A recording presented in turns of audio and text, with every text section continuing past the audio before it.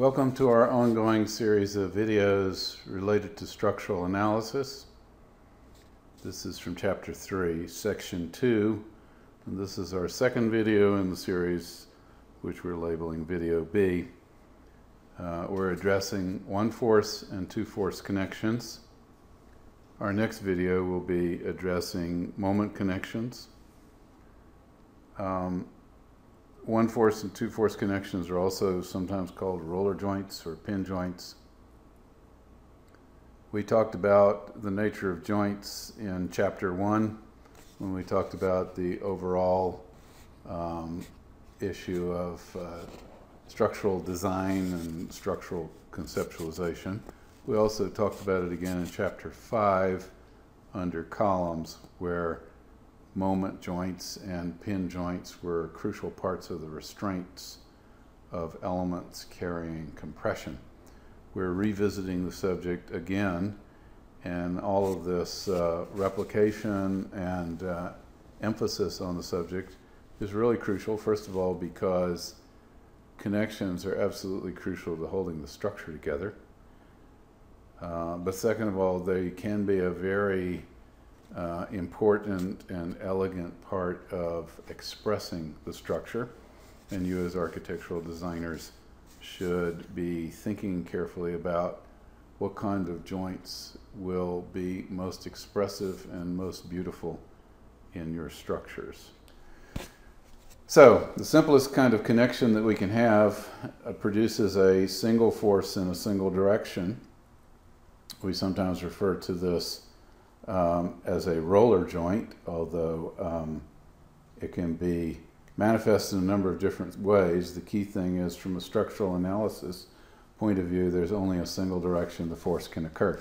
So for example, here we might have some kind of a bearing surface and a roller, and the structure is up above, and it's pretty apparent from this that the nature of this roller is such that because it's a roller, it can't produce any kind of horizontal resistance. It just rolls in the horizontal direction, but it certainly produces an upward or vertical force. So we would say that the reactive force from this support we'll call R, meaning a reaction, and in this case we're going to call it R sub y, meaning we know from the nature of the situation that it's in the y direction, or in other words, the vertical direction. The second type of connection or restraint that we can have is called a pin joint. It's a two-directional restraint or constraint, depending upon how you want to use your terminology. But the idea is it can produce whatever vertical component is necessary and whatever horizontal component is necessary to constrain the structure under whatever forces are applied to the structure.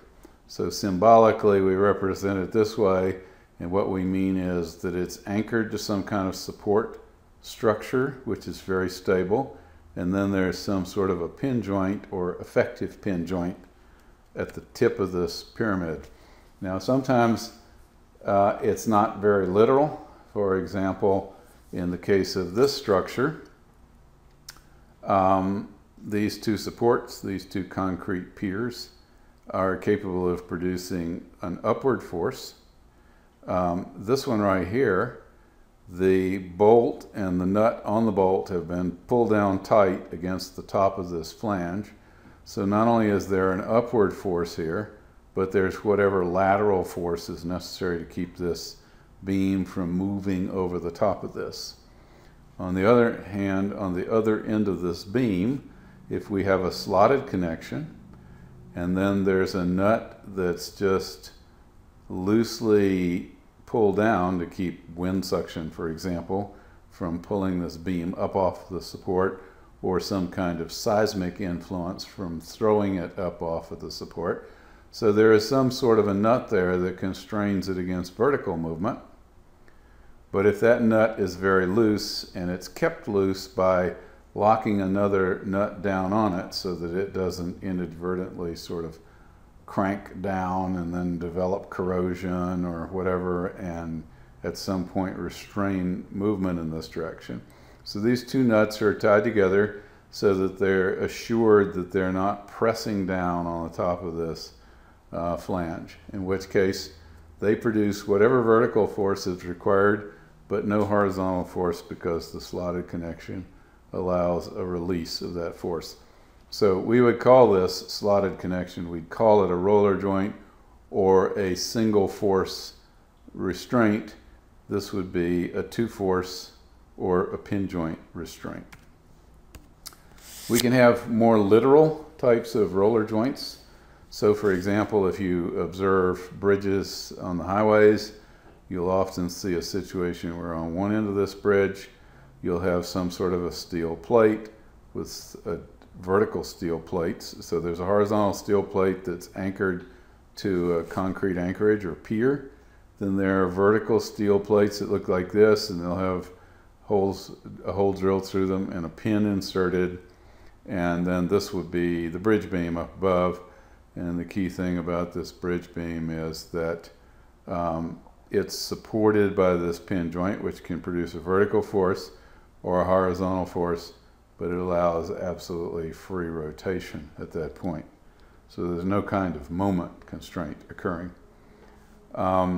This joint is crucial to keep this bridge over time from sort of walking off of its supports, because it expands and contracts under thermal conditions. In fact, bridges are classic problems.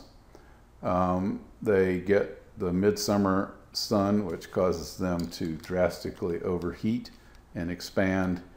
They face up towards the cold winter sky, which causes them to contract fairly dramatically.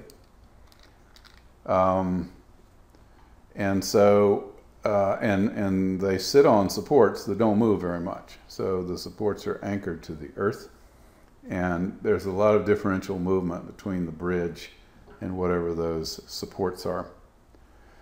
So it becomes pretty crucial that on a bridge we have the pin joint on one end that keeps it from walking off its supports, but on the other end we need some kind of a rocker joint or a roller joint that allows it to stress relieve itself. So a rocker joint is actually like a wheel. You can sort of visualize a wheel, except the wheel never rolls all the way around, so we don't need the whole wheel. We just need a portion of the wheel that's sufficient to allow it to sort of rock back and forth. So as the bridge contracts in the cold weather, it does something like this. As the bridge expands in the warm weather, it goes here, and in sort of its neutral position, it's right there. Here we have side by side two of these.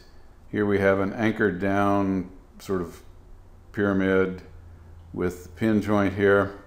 So this is what holds the bridge from sort of walking off its supports. At the other end of this beam will be a rocker joint that looks like this. And this rocker joint happens to be supporting this beam. And by the way, there's an expansion joint up in here that involves fingers that go through each other so that you don't develop a big, huge gap in the roadbed and vehicles can roll over it fairly smoothly. But that expansion joint allows this end of this beam to move back and forth under thermal differential movement. And this rocker joint goes from this side bearing to that side bearing, and right at the moment we see it sort of in its neutral position.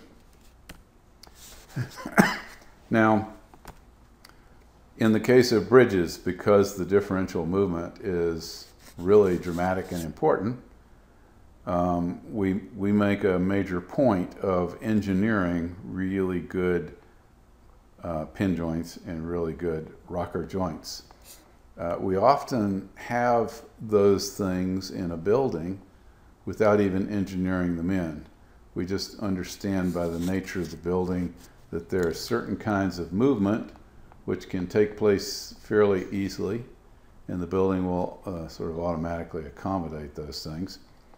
And other situations where they won't, and we need to understand when we can rely on that kind of flexibility in the structure and when we can't.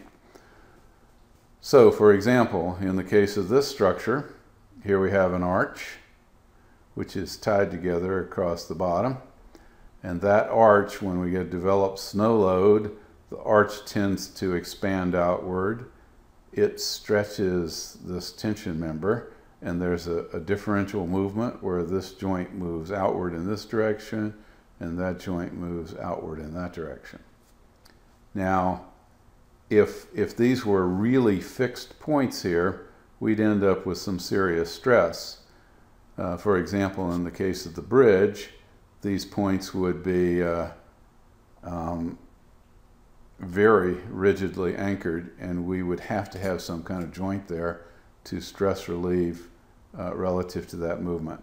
In the case of this building, though, we have a tall, slender column, and that slender column, it turns out, will actually easily accommodate that tiny movement without creating any undue stress.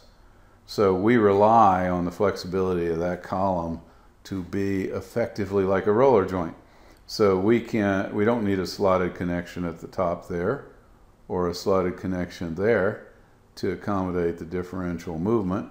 And even if we had a slotted connection, it probably wouldn't work because the weight of the structure and the friction on the top of the column would probably cause the column to get pushed out a tiny bit anyway.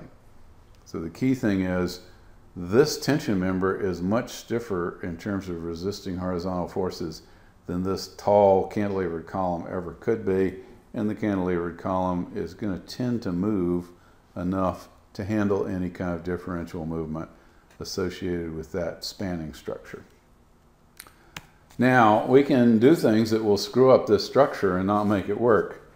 And I happen to have this diagram because I'm aware of a facility that got built where they had a problem of this sort. It was an equestrian center with 300-foot long glulam arches, and I think they were like 3 or 4 inch diameter steel tension rods on the bottom here. And in the case of this equestrian center, some stringers were put in that connected really high on these columns, and these stringers were used to support stands for observers for the equestrian activities that were occurring down below. The effect of these stringers was to very severely inhibit movement at this point. So the normal movement of this tall, slender column was inhibited by those stringers, and the structure was left effectively with these short, squat columns above the connection point for the stringers. And when snow load came, or any new additional gravity load, the outward push of these arches would stretch these tension members and actually introduced cracks, bending cracks, at these points near the tops of these columns. This would be a situation where you actually would want to have a slotted connection at one end or the other end of these arches to accommodate that differential movement. And of course, there would be movement of that sort also associated with thermal variations in the roof structure. So you have to look at your situation and you have to assess, do we have enough flexibility to avoid some kind of stress overload? And if we don't, then we have to design these columns so that they're strong enough in bending so that they don't crack at that point.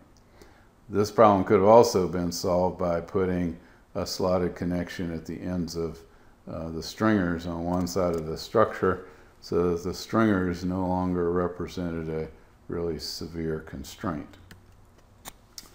Okay, so we have various ways of expressing a pin joint. This is a joint from the Pompidou Museum in Paris in this particular building, which is a really classic kind of modernist building that was intended to express the technological behavior of the building.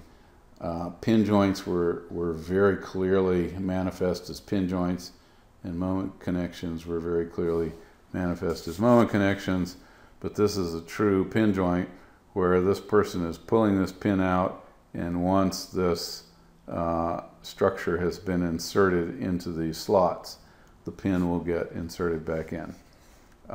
We don't have to be this literal, but in the early days of building truss bridges, for example, most trusses had pin joints because the state of engineering knowledge was such that they couldn't analyze a truss with moment connections, and they were concerned that those moment connections might create problems that they were unaware of.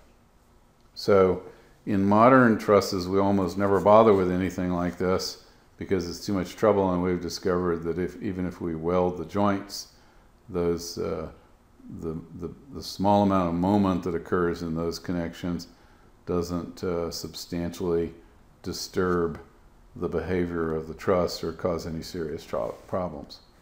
In this particular building, though, they knew they didn't have to have these kinds of pure pin joints, but they made them anyway because they wanted to express the nature of the structure.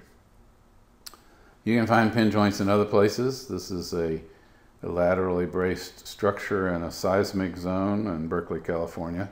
And here we have super pin joints down at the base. So there's the pin, and there's another pin at each one of these connections down at the bottom. And you'll notice, by the way, all these have multiple plates on the bottom, multiple plates on the top.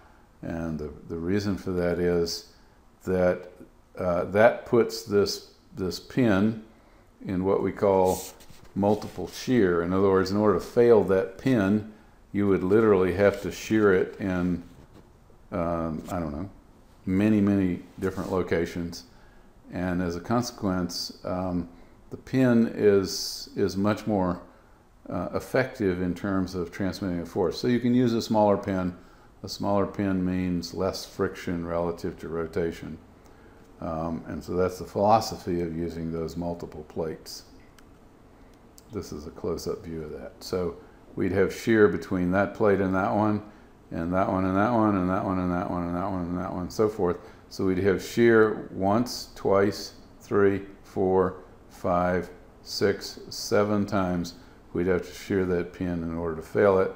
And if we didn't do it that way, if we put it in double shear or even single shear, the pin would have to be much larger in diameter, and if it corrodes, that means it begins to develop much more resistance to rotation because its diameter is large and the lever arm for that corrosive resistance is greater. Okay, so we've seen examples of pin joints before, but here's another one. This is the SOM structure in Virginia. And so we have a pin joint right here. In this case, we have a clevis on each side, so this pin joint is in double shear. We have a similar type structure in RDU, where this pin basically is connecting one side of this clevis to the other, and it would have to be sheared twice in order to make it fail. This is a different view. In this case, because it's in double shear, and also because there's a gap between the shearing planes, so that pin's also not just in shear, but it's got some bending stress in it.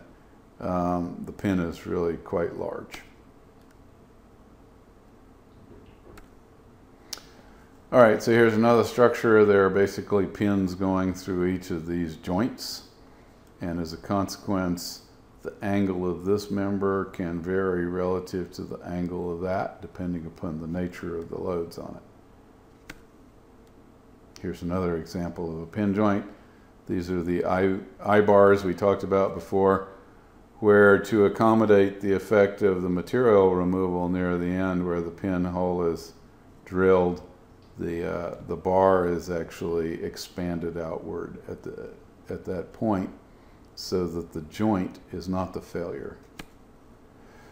Okay, so here we have a structure that's not quite a pin joint exactly, because you'll notice there are 2 bolts through the ends of every one of these angles that represents a web member. But these are punched holes.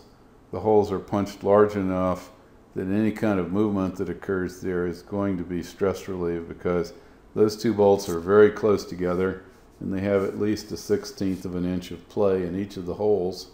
So any kind of rotation that might tend to take place at the end of that member will be allowed by the free play of those holes. So this is effectively a pin joint. Also, although if you have multiple bolts and you get the bolts far enough apart and they have a good enough lever arm and the holes are tight enough, you can get a moment connection out of those bolts. Here's another example. We have a quite deep beam, which is very sturdy. The moment is going to get transmitted through the flanges. In this case, the connection is this steel plate, which is welded to the face of this tube. And in fact, actually, in this case, the tube is slotted. The plate goes all the way through and forms the plate on the other side also. And then this is fully welded all the way around to keep water out of the tubular column. And you'll notice this plate is not vertically very tall compared to the depth of the beam, and the bolts are all fairly close together, and all of these bolts have some play in them. So any movement in terms of the tilting of the end of this beam is likely to be very freely accommodated by those bolts and the play in the holes around the bolts. So we would say, in the context of this structure, this is not a moment connection, it's a pin joint. Now, you might look at that and say, on the human scale, if you had to try and bend the end of this beam and it was restrained by bolts that are that strong and that far apart, you would say, this is a moment connection and I can hang on this and it'll hold my weight and so forth. And all that's true. But in the context of something as sturdy as this beam right here, which is quite deep and which has very powerful flanges, this is a pin joint in that it's going to allow all the free rotation that's likely to occur at the end of that beam, because there's not going to be very much rotation because of the depth and stiffness of the beam. So we would call this a pin joint. And that might be intuitively a little difficult for you to grasp. So take a look at this and make sure you understand that when we grab the web like this and the bolts are not very far apart, this is not a moment connection. Here's another example. Here we have a beam, and usually beams in steel, we just bring them to the top of the column, and that's the termination point for the beam. In this case, this beam got cantilevered over, and when we get to chapter 6, we'll talk about what the philosophy was behind doing that, but it's actually an extremely rational and clever thing to do, but we need to set up the arguments that explain why that is. But that's been cantilevered out to here, and then there's a simple connector there, and I wish I had a close-up of it, but you can see that there's almost no connection that's of any kind of really sturdy nature. There's in fact a pretty big gap there, but there's a plate which is welded to one beam and then it's bolted to the other beam, and it represents a shear connection between the two beams. So you know when you can see daylight through there like that, that this is not intended to be a continuous moment connection. It is just supposed to be a single force, or at most a two-force connection, but there's no moment associated with it. Okay, so here we have another example of something that's pretty much a pin joint. The materials coming to rest on the top of this column are not strong enough or deep enough to represent significant moment connections.